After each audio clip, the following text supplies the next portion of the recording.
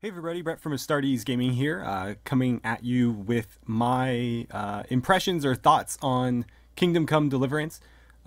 This is basically going to be an informal review, but in short, my thoughts on the game are that I absolutely love it, and that's why I decided to go ahead and make this. I'm being slowly persuaded into actually putting up some gameplay on the channel as well, so you guys may have that to look forward to as well.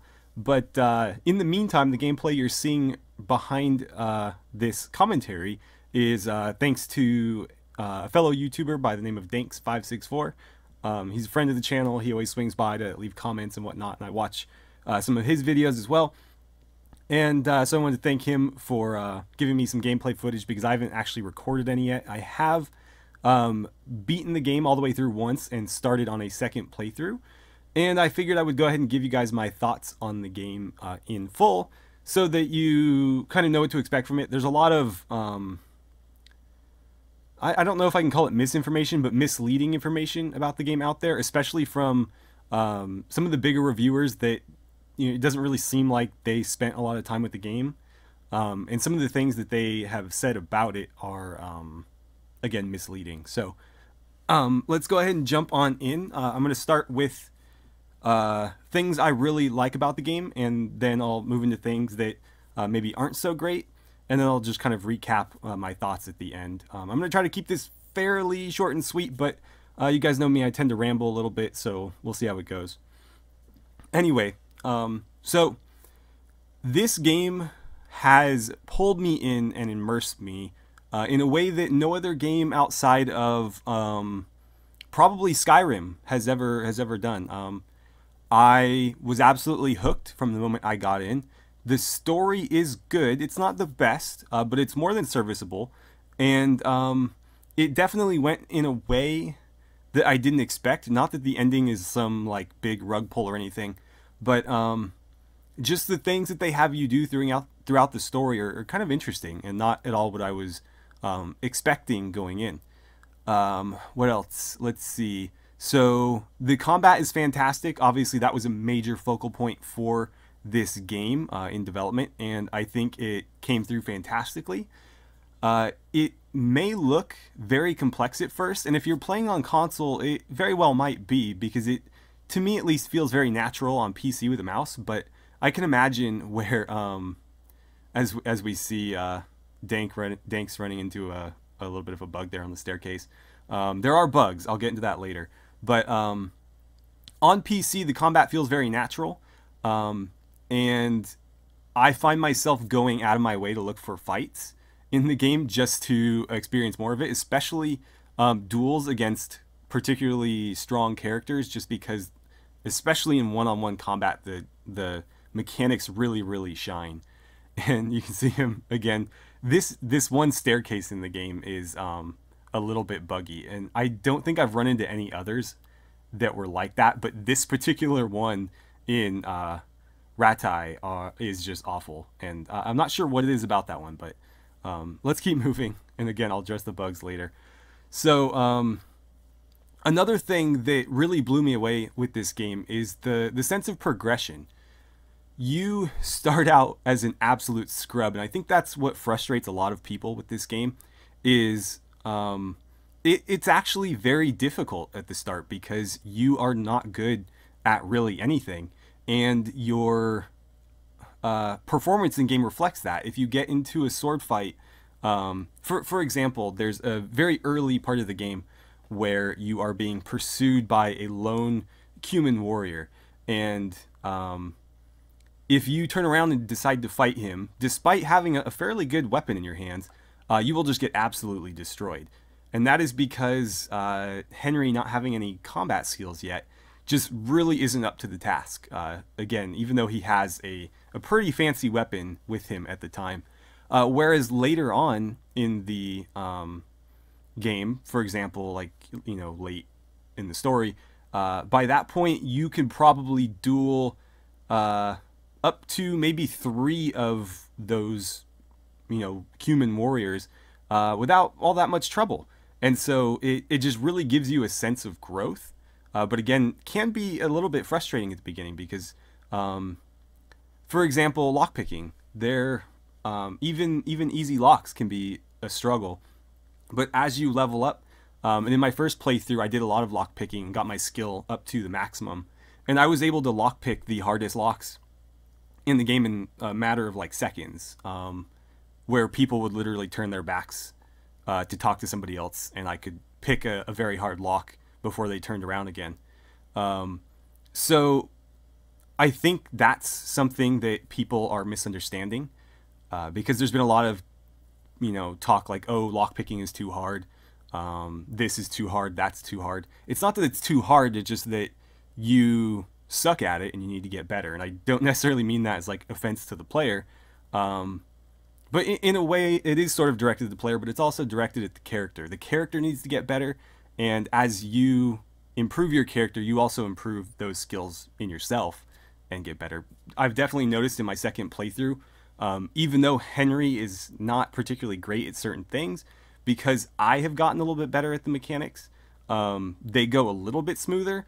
But I have also noticed a big difference in, playing my late game character who can steamroll through just about anything, and then coming back into this early character and realizing, oh wow, I don't have that ability anymore.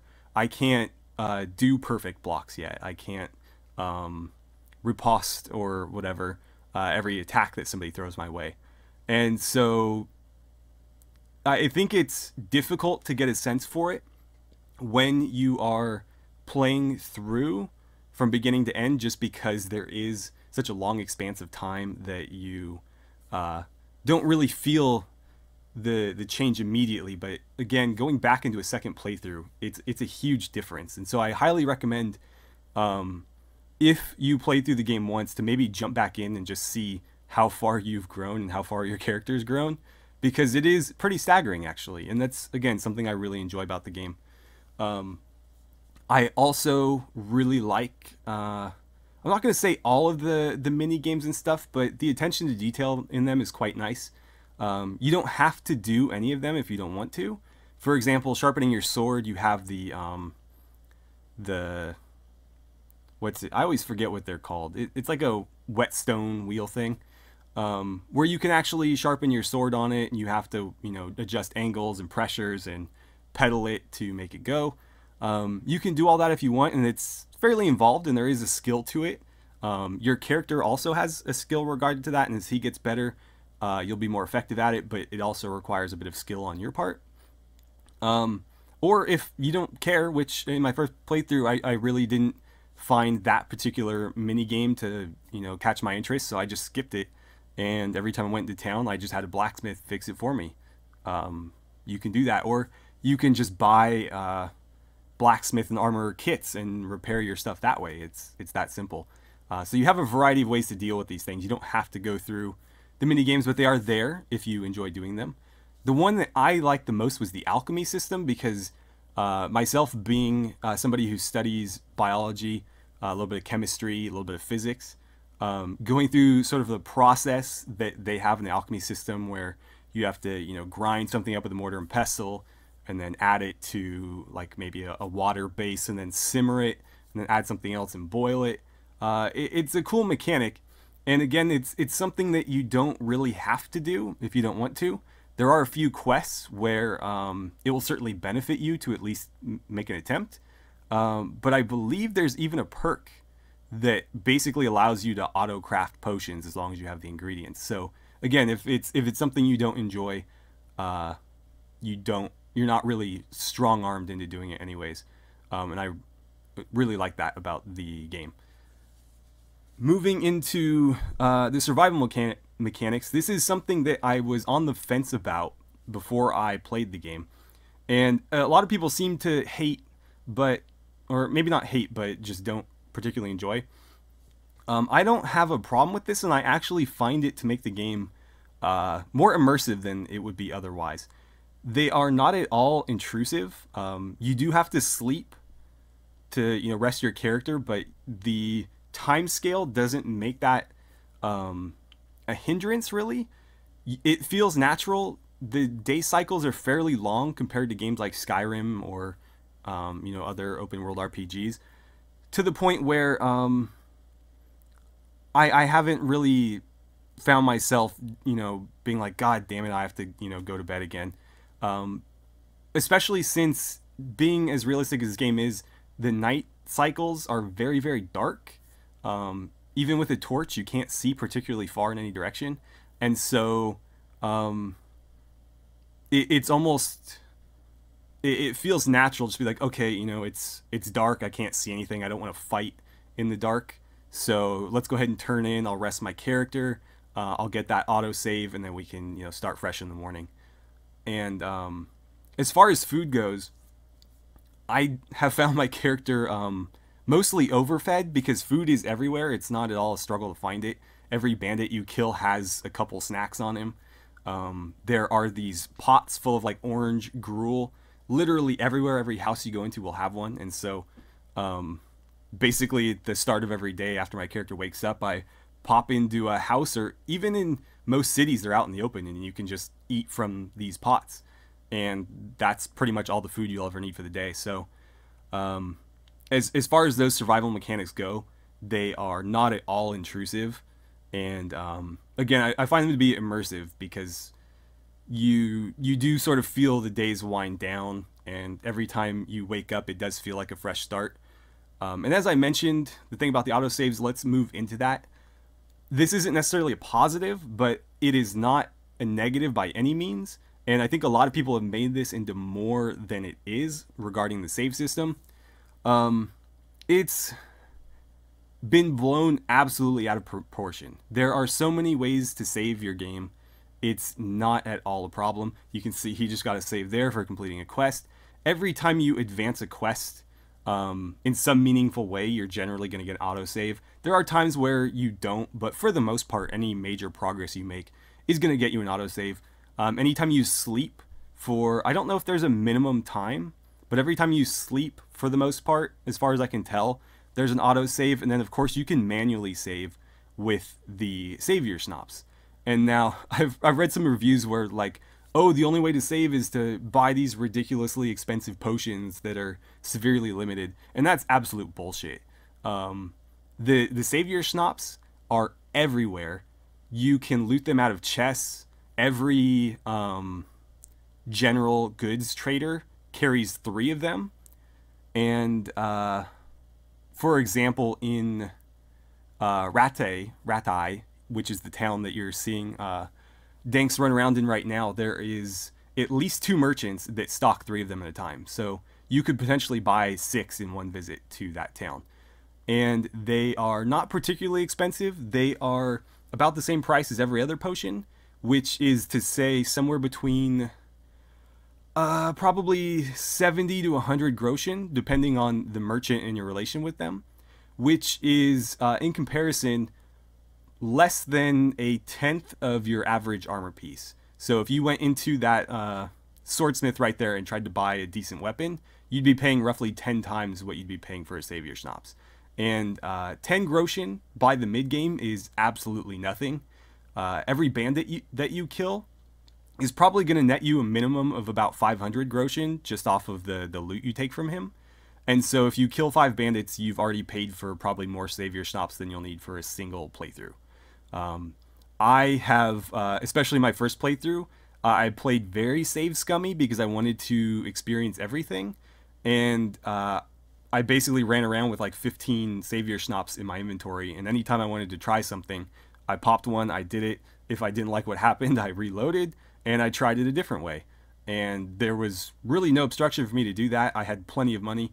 By the time I finished the game, my character had like 100,000 groschen and very little to spend it on because I already had the best armor I could have possibly gotten, the best weapons. There's actually, and I'll get into this in the negatives, but there's a bit of a late game economy issue. I wouldn't call it an issue. There's just not a lot to spend your money on after you get the stuff you want. So, yeah, as far as the save stuff goes, it's been completely blown out of proportion. It's not a big deal at all. You can keep as many potions as you want on you. I don't know where they got a limit of 3 from. I literally have 2 save files right now. Both characters have more than 10 on them. And they aren't that expensive, especially compared to like armor, weapons, anything that you're going to be using on a regular basis is going to cost you minimum 1,000 groschen, if not 2,000-3,000 groschen, and these potions are like 70. They cost as much as like 2-3 lockpicks. It's not a big deal at all. So what else? What else? The scenery is absolutely fantastic. The map is great. It feels very organic, and that's because they basically just scanned in this area in real life and then added back in the historic elements, many of which are actually still there. A lot of the stuff you can see on Google Maps, I think most of the castles are gone or severely deteriorated, but for example, there's a couple quarries in the game, or a quarry in the game that is still there in real life, or not in real life, in modern times. I believe the monastery in I want to say Sasau? Yeah, the southwestern city, town, whatever, Sasau, has a large monastery in it, and I believe that is still there. So it feels organic because it's based on real life. The area is actually very, very small. It's like roughly a county in size, but it feels natural. You can travel from one side to the other in fairly quick time. It's probably 5 minutes of, real time. In game it's maybe a couple hours, but you can travel around from the various extremes without too much trouble. But it does feel like you're traveling great distances, especially because of the heavy wooded landscape. It's difficult to see beyond all the very tall trees, and so it kind of expands the game or the map a little bit more than it would if it was all just flat land. But I really enjoyed the map. It feels very immersive. It feels very real. And I've spent a lot of time, several hours, just kind of wandering it and taking in the sights, exploring, see what there was around. And that moves me into my next point, that I do really enjoy the various random encounters that you come across. Some of them can get a bit repetitive, though. And you'll probably see the same ones over and over again. But upon the first experience, they are quite enjoyable and fairly diverse. Some of them are interesting in the way that you can get very good gear earlier than you probably would be able to otherwise if you carry them out. Other ones will kind of test your speech skills. Some of them will actually make you think in real life by answering riddles. The riddles aren't particularly difficult, but there's no speech check or anything to get through those. You actually have to figure them out yourself. So that was kind of cool. There's various duels against random people where you can test your skills and again get some decent loot out of it if you're successful, or maybe just a couple extra coins by winning a bet. And overall, I enjoyed them. I would recommend, especially if you've already played the game a little bit, to check out mods that weight certain ones over others, so that you'll get less of the running into merchants and stuff that get kind of stale, and more of the bandits jumping you on the road and trying to kill you type thing. There are quite a few mods available for the game already on the Nexus, so that's worth checking out too, especially if you've already played through. I would recommend playing through the game once unmodded. I wouldn't say that there's any mods that are absolutely 100% necessary, even for a first time playthrough, but there are some that are very convenient, and so if you're playing through again, it's nice to have them just to iron out a few things that you might be tired of by the time you're making your second jump in. So I don't know that I have any. I'm sure I have more positive things to say, but that was the main points that I wanted to touch on, and I've already talked a lot longer than I intended to, so let's move into some of the negatives before this video turns into an hour-long thing. So the biggest one is got to be bugs and performance in general. I haven't experienced any true game-breaking bugs. There are a couple quests that if you do not go about them correctly, or if you initiate them too late, can be incompletable, and that is a shame, but it's far from game-breaking. I don't think there's any main quest that you can get absolutely stuck on. I may be wrong. I might have just been lucky in my playthrough, but I haven't experienced anything game breaking. There have been a few times where I got stuck and I had to reload a save from maybe an hour earlier and play through a bit, and I realized like, oh, I did this first, but I should have gone and done this first, and the quest kind of wasn't sure what to do because I went out of order. And obviously, if they had had more time to code these quests, they probably could have, you know, built in more contingencies for things like that. But for the most part, it didn't really bother me. There's also some weird foliage on the map. Certain bushes are like brick walls, basically. You can't get through them. And it's a bit annoying. I wish they would just make all the terrain or all the foliage passable so you could just run right through it, especially on horseback. But they're consistent. It's not like one particular bush can't be run through, but then the same bush over here can. It's the same bushes every time, so eventually you just figure it out and you know not to try to run through those bushes. I read a review where somebody was making a big deal about it, and I mean, honestly, if you can't just figure out that, okay, this bush can't be passed through and I'm not going to keep trying to run through it, it's, you know, you get over it pretty quick. It is still annoying, and it would be nice if they fix it, maybe just got rid of the collision meshes for it completely. I would be perfectly happy with that. Maybe a modder can do it, but it was far from game breaking. What else? Okay. Regarding the story, I enjoyed pretty much all of it. I would say that the ending wasn't entirely satisfying, though.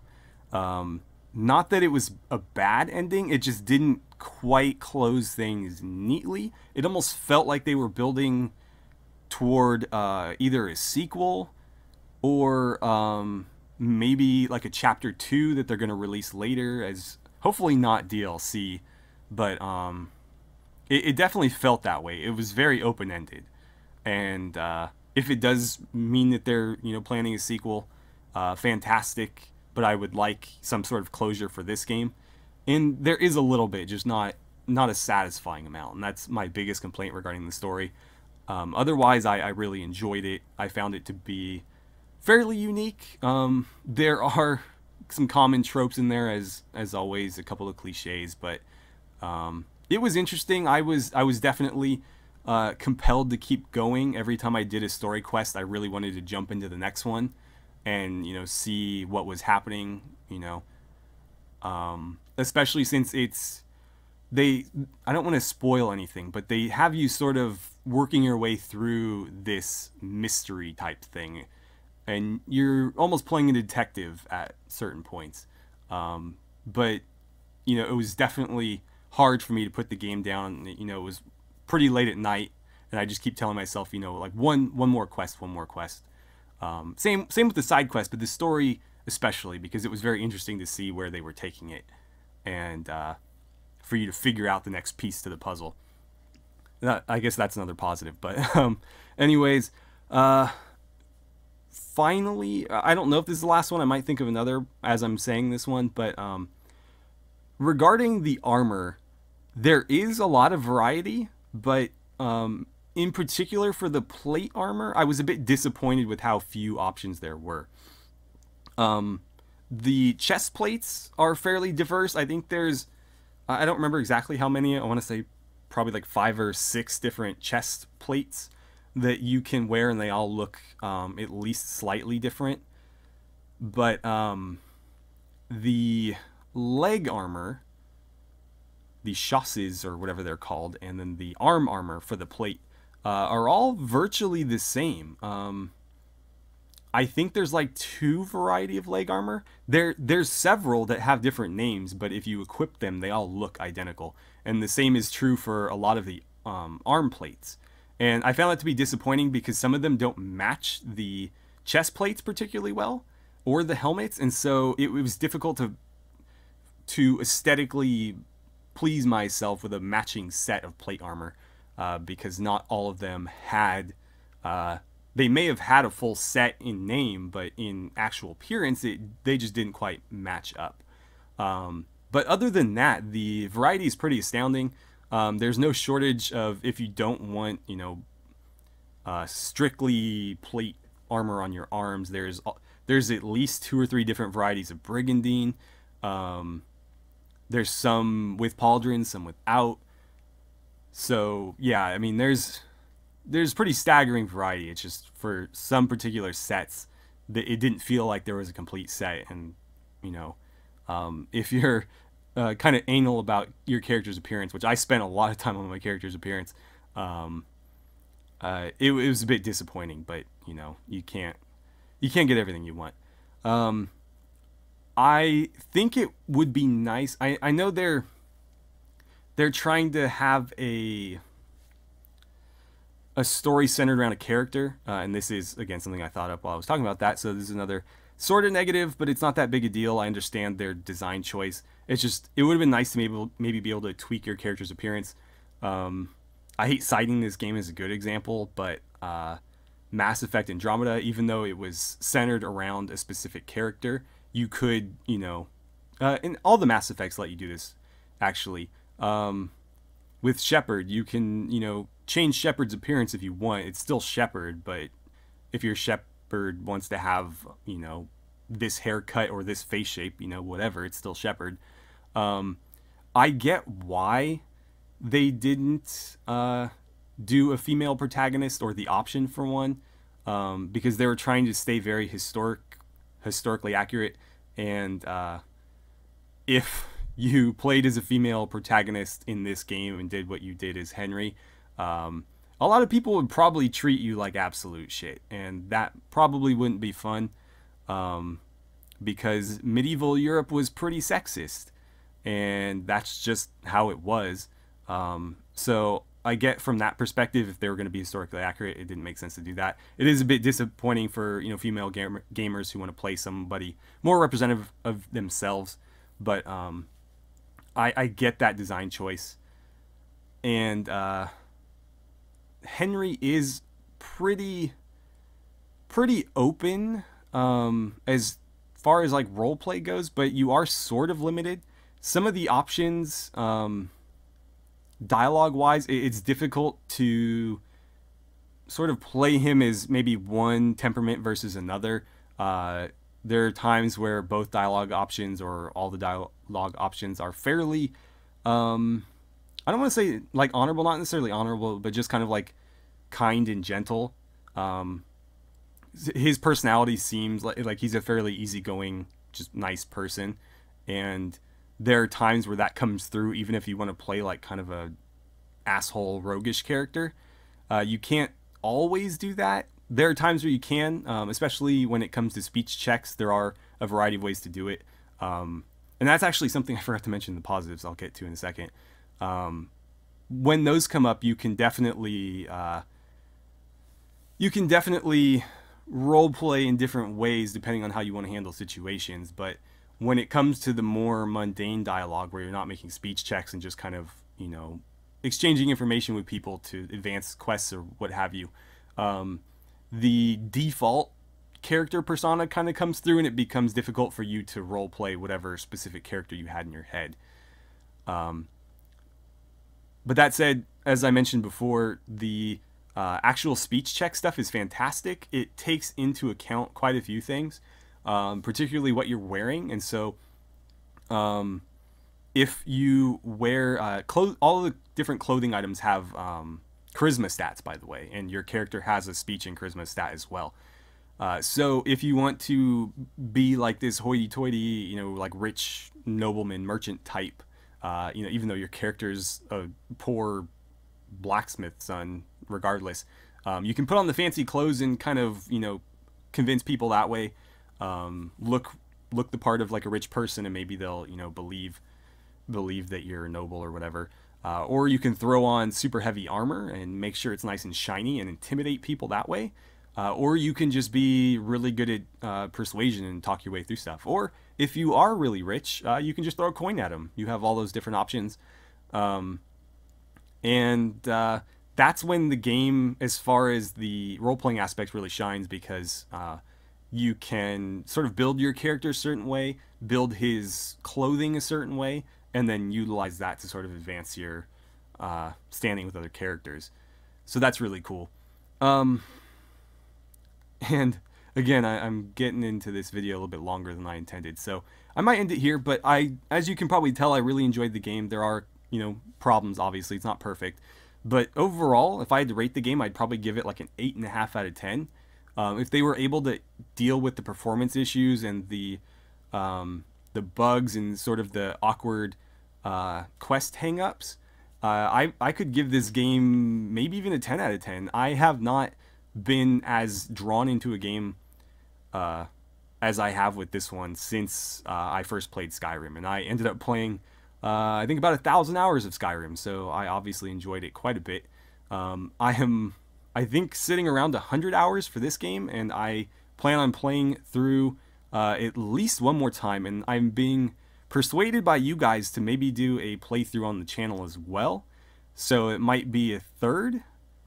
I have to decide how I want to do it though. If I do, it'll probably strictly be main quest, just because there is so much side quest content and just wandering and discovering and exploring to do that, it would be very difficult to find a good way to do that on YouTube.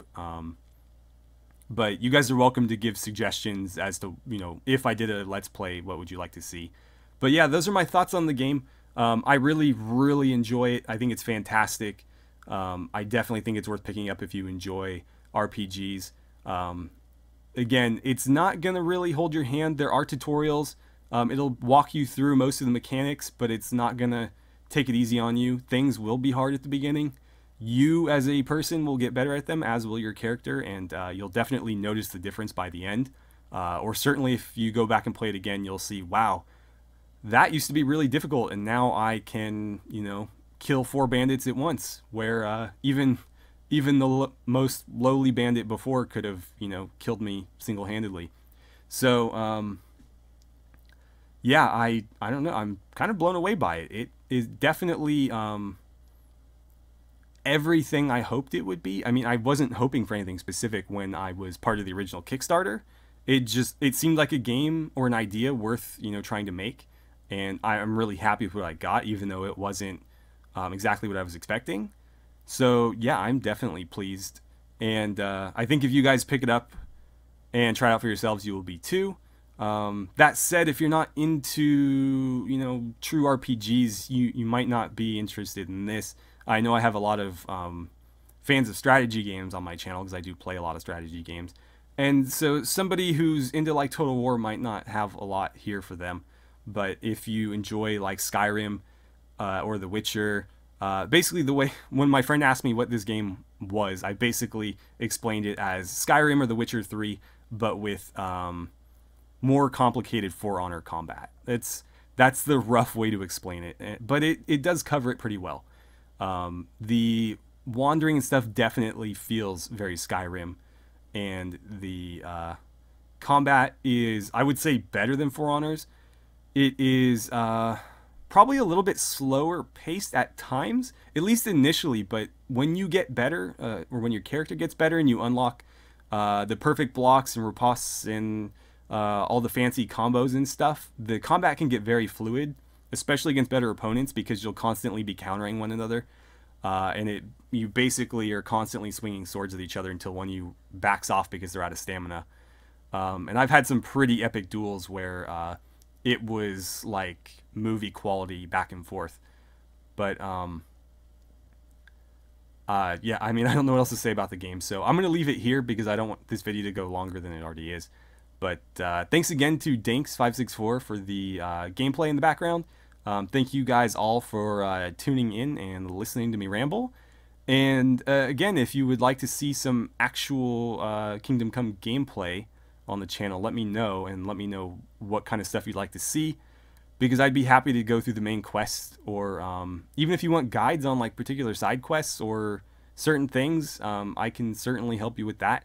Again, I've beaten the game, so I have pretty good familiarity with all the different mechanics and whatnot in it, and I've done probably 90% of the side quests, so I've gotten through most of them to completion, not failed them or gotten bugged out partway through. So yeah, I can probably help you out there. But anyways, thanks again for watching, and I'll see you guys back here maybe with some gameplay.